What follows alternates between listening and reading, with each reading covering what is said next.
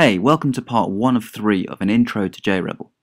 In this short session, we're going to talk about the problem that exists in Java today, which JRebel solves. Firstly, we're going to talk about how JRebel came about, and also look at some of the aspects which JRebel can offer to a developer, and which parts of a development environment are slow and unproductive, and how JRebel eliminates that. So firstly, how did JRebel come about?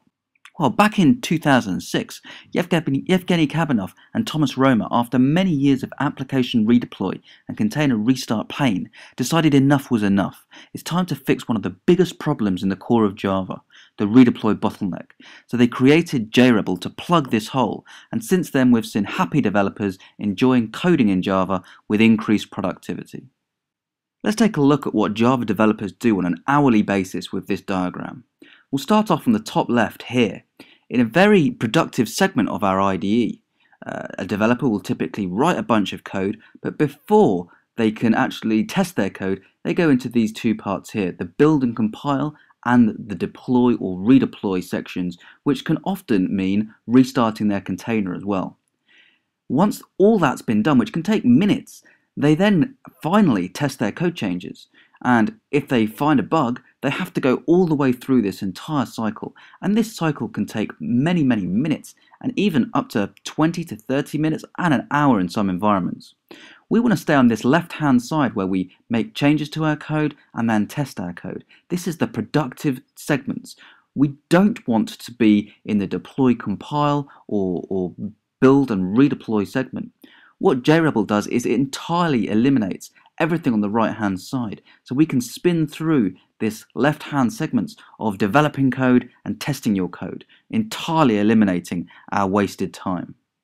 Integration is key for JRebel. Because so many different development environments exist, we put a lot of energy into making sure we have great integrations with IDEs.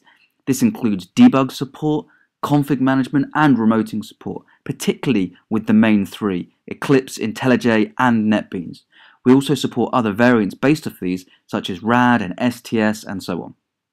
With build tool integration, you can have your JRebel config automatically created for you using tools like Maven, Gradle and Ant. Container support is very good with all the major and even some smaller containers catered for at many different versions. We have support for over 45 to 50 frameworks as well, which allows you to make changes to, say, your Spring descriptors or any other XML kind of artifacts.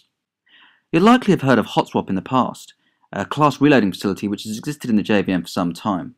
However, as a HotSwap user, perhaps in a debug session, you'll also understand its limitations. If you wanted to make a change within a method body, HotSwap can do this within your IDE debug session, for example. However, there are many aspects which aren't catered for, such as adding or removing methods, constructors, fields, the list goes on. Using JRebel, you can do all of these. You can add or remove methods, constructors, fields, classes, annotations, the list goes on. We'll also support Java EE support for your artifacts, as well as support remoting facilities, which allows you to use JRebel where your development environment is on a local machine and your remote server with your runtime is located on another server. Sounds like black magic? It kind of is. So now let's look at ROI, or specifically what this means to you in saved time. Here we're going to look at around 500 developers with an hourly cost of around $40 per developer. Typically, the average turnaround time is around 3.1 minutes, and on average, a developer will do this 4 times an hour. Based on these stats, and assuming a developer works around 5 hours of coding every single day, we're looking at 59 minutes wasted every single day. This results in almost 3,000 weeks of development time per year across 500 developers. The amount of reduced waste in dollars is shocking, and as a result, JRebel pays for itself in just a matter of days. This of course doesn't take into account the time it takes for a developer to regain their concentration on focus of the task they were doing before they were interrupted, which can only add to the cost we see here. So, enough talk. This can clearly save us a huge amount of time. Let's now move on to part 2 of this introduction to get JRebel installed on our development environments so we can stop wasting this time.